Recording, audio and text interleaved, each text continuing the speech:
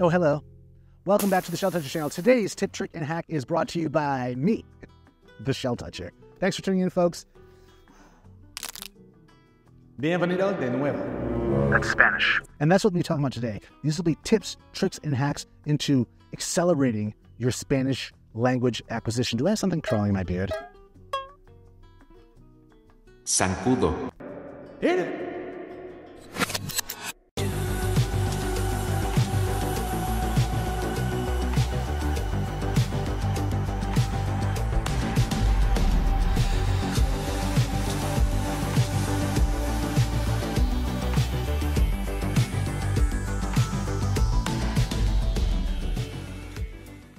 Okay, folks, now, hopefully this video isn't coming to you too late. You've waited too long. But Spanish. There's nothing that shows greater respect and gratitude towards your host country than learning a little bit of the language. And you don't even need to do it for that, but just to get by, the basics will do that for you. To get by, the basics will do that for you.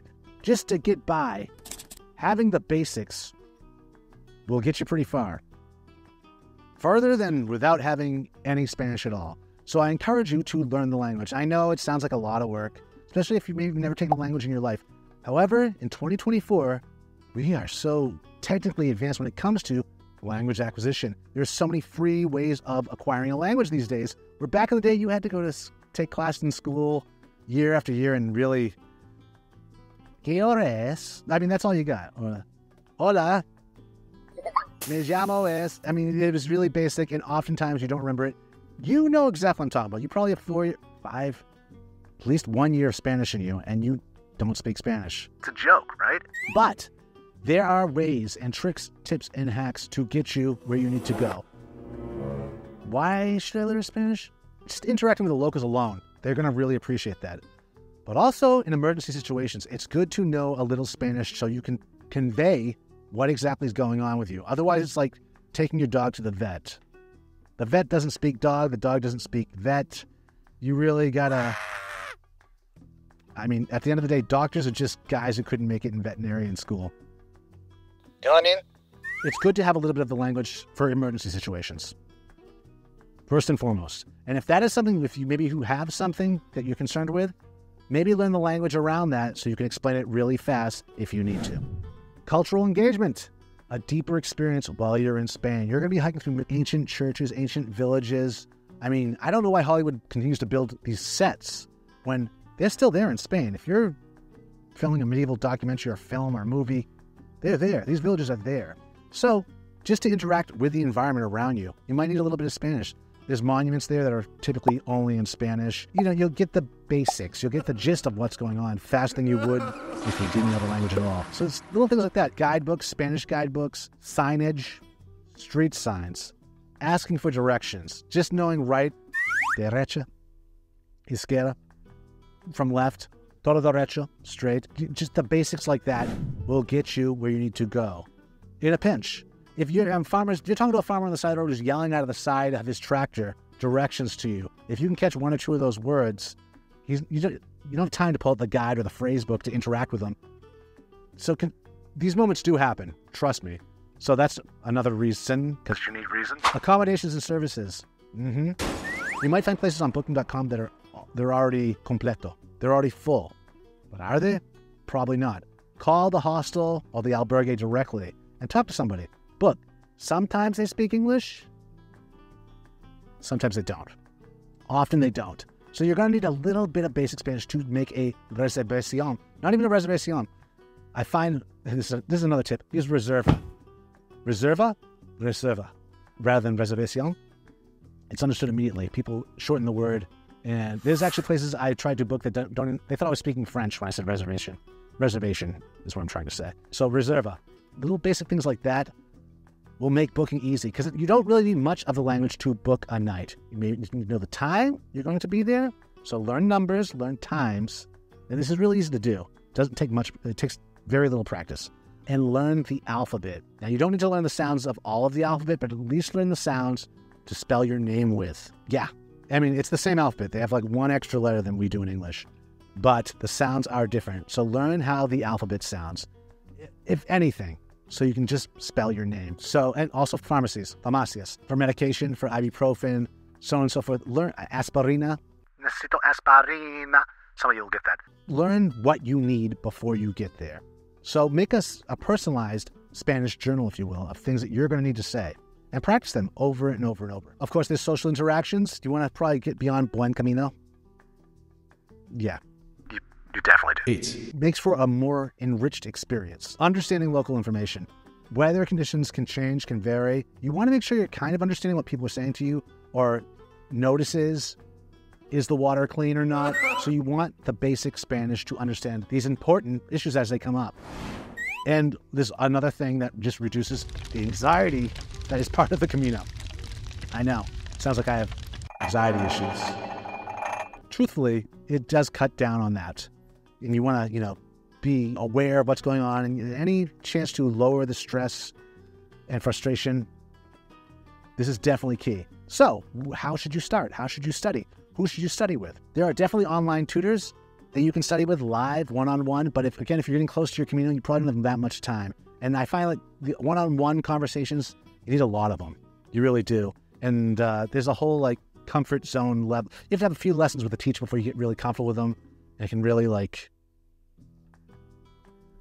just embarrass yourself, because you're going to do that with a one-on-one person. So maybe you want to learn a little on your own first. There are lots of apps out there. There's a lot of free resources out there where you can do this. Here are some recommendations. Synergy Spanish is one of the first ones I would check out if I were you. Synergy Spanish it's probably been around for 20 years at this point, very close. Maybe 2005 it might have come onto the scene, but they have a bunch of courses. They also have an app, and that's the key part about it. They put together this whole system, this synergetic system, if you will, of basic Spanish that you will be able to use immediately and remember immediately. I believe Marco Santamarita is the teacher, and he has native Spanish speakers that work with him, that are speaking. So you're hearing it spoken by a native... Sorry. Zancudo. You're hearing it spoken by a native Spanish speaker, so you're getting that accent in your head, and eventually you're able to emulate that accent, or at least pick up from it.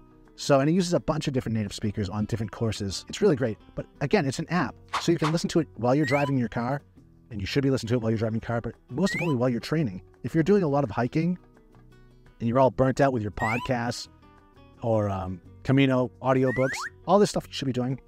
In fact, maybe start off with the language app, listening to that, repeating it for the first half an hour of your hike, and then go to your audiobook after the fact. But be getting the Spanish in you every day for at least 15 minutes. Just basic phrases. So Synergy Spanish is a great place. I'm not affiliated with any of these things. I'll put links below.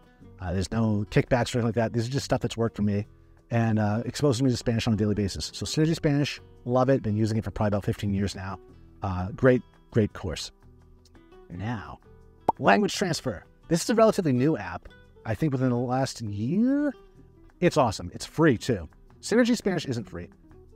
Well, they do have actually free... Now, let's rewind to Synergy Spanish. They actually have some free online courses as well on YouTube. A lot of these brands, if you will, or these courses will have free ones too on YouTube, so you can test them out. So check out Synergy Spanish on YouTube first. Next, where was I? Language transfer. Relatively new course, free. That's right, the price is right. But this is a really, really, really cool course. The teacher, I believe he's Greek, but he speaks perfect English. He's got to be a linguist. It's perfect. I mean, just like he does it so well. He teaches Spanish like I've never experienced it before, and I don't know why a lot of other people don't. It's clearly his own course, but it's very almost philosophical at times, but super interesting. Like, you are captivated from lesson to lesson to lesson. I believe there are like 70 lessons. There's a lot of lessons. I haven't even finished it yet, but it's also supplemental while doing these other courses and helpful to listen to this course. So language transfer, it's free. Put it on your phone. Listen to that while you're driving. Listen to that while you're hiking. Listen to that before bed even. Listen to that while you sleep. It's just a really good course, and it's going to give you a lot of these basic, interesting ways of thinking about the foundations of the language, why certain things are the way they are, that you don't typically get in a Spanish course. Definitely not in a high school or college. Well, it depends what level. A Spanish course. So check out language transfer. Next, there's Spanish with Paul. Spanish with Paul. He has a lot of free courses on YouTube. You might want to check this out first. In fact, check this out right now. Well, not right now. Wait till we're done. Wait till you've liked, commented, and subscribed, in fact. But Spanish with Paul, free courses on YouTube. But he also has courses that you can buy online, and not an app, but you can listen to it on your phone. You can download it is what it is. There's some parts of his course that you can download and listen to in the car, listen to while you're hiking. I really do wish his course had an app like Synergy Spanish or like Language Transfer. That would really make it next level. But it is what it is, and it's a really great course too. If you have more time, if you're 6 months, if you're 6 months out to a year out, delve into Spanish with Paul, and he'll get you there too. A lot of these courses they overlap each other. So I think if you can stack them, you're gonna really get a lot in a short amount of time. And it'll get you the basics. You'll be craving more, in fact. But yeah, Spanish with Paul, another great course. I highly recommend that. He's got courses that are like also ear training, where you listen to the Spanish. You kind of take a lesson first, you learn the Spanish, you learn the vocab, and then listen to it spoken after the fact. This is an entirely separate course from his main course, but if you've done his main course, you get the ear training course and listen to it and write down as much as you can possibly understand. You can translate it, and it builds your Spanish ear, which does take time. A lot of people are like, just watch Spanish movies and listen to Spanish music. It's not that easy. It's like, imagine listening to songs in English where you don't know any English words. What's going to really jump out at you? Nada. You need to have a little bit of a background in the target language before you start listening to Spanish music or watching movies. It's not going to work. If you do decide to go that route, I definitely recommend sticking with your target language accent. Since you're going to Spain, you want to hear stuff with the Spanish accent, the lifia. You don't want to hear with the Latin. While that will help, aim for real Spanish, Castellano, Spanish. That's the target language that you want to get your ear trained to. So if you are going to the route of listening to music and watching movies when you don't speak any of the language, thinking that's getting in there, at least it's going to get you familiar with the sounds. So there's something to that. Another, and to piggyback on that, reading in Spanish too. Basic Spanish reading books, whether you know the language or not, just reading them 20 minutes a day.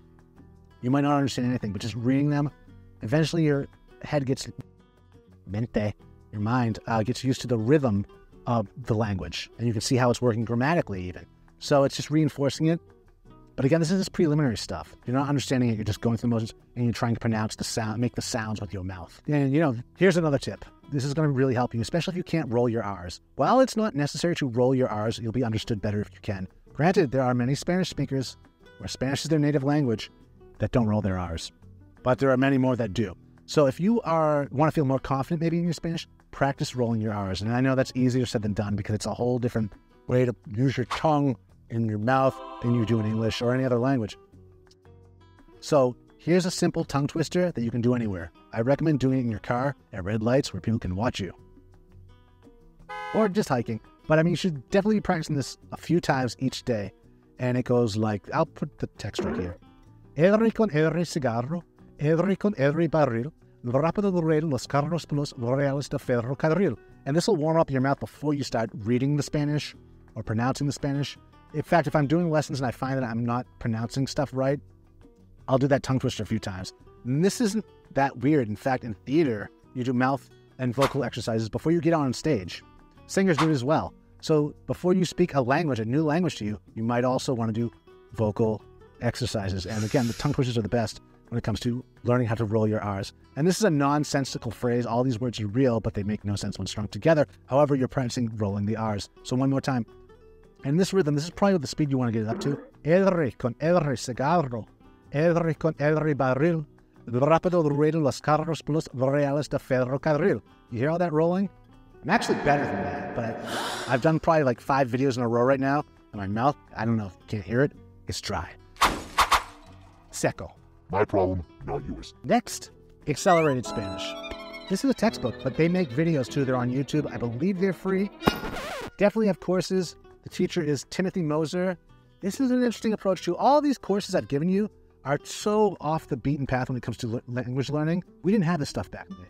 This one uses a lot of memory tools to memorize the language, but it's not like that memorizing something. It makes it fun, unique, creative storytelling to remember how to use certain verbs. It's definitely worth a look, and again, supplemental with all these other courses, but I highly recommend Accelerated Spanish. That said, and if you can still find it, Spanish by Association is another great book. For every word, it gives you a mnemonic device in order to remember that word. I'll give you an example right now. Arroz. Arroz. It means rice. Probably can figure that out. Actually, arroz and rice are the same word. It's just arroz comes from the Arabic influence in Spain, and means the. So arroz. Arroz is rice. Arroz, the rice. Rice. So you see the correlation? Yeah, that's the impact that the Muslims or the Arabs had in Spain. Remember, they were there for close to 800 years before Spain reconquered that land. That's kind of like the Native Americans taking the United States back now. Or, I mean, it's not even that, I mean, we haven't even been here that long. So they had quite an effect on the Spanish language. So arroz. How to remember the word for rice is imagine an arrow flying into your bowl of rice. Arrow, flying into rice. Arroz. I'll spell it right here. A-R-O-Z. Arroz. So that's just a small example of what they use for a memory aid. And they really do work. You could read this book in a weekend. At the end of the weekend, you will know probably 200 new Spanish words. So little tricks like that. The more vocabulary you have, the better off you'll be. You may not be able to speak the language fluently. You may not be able to speak the language at all. But you'll have some of those words. And those words are important. They'll get you further than you would if you didn't have any words at all. So definitely, if you have time still before your trip, you're probably leaving next week, before I already left, you're back. And maybe you're planning for your next Camino. That's awesome. If you have a year's time to learn, do that. I also recommend hiring a tutor. I know some of us are shy and it's like we haven't been in class for years.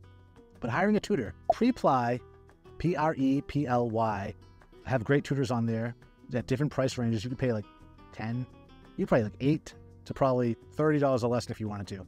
Take at least one class a week. That way it'll keep you honest in regards to your Spanish. You may lose interest, but if you have a class or have a teacher for 1 hour a week, at least you're getting some of that before your trip for the course of a year. You're going to be in a better place than when you were not studying Spanish. Does that make sense?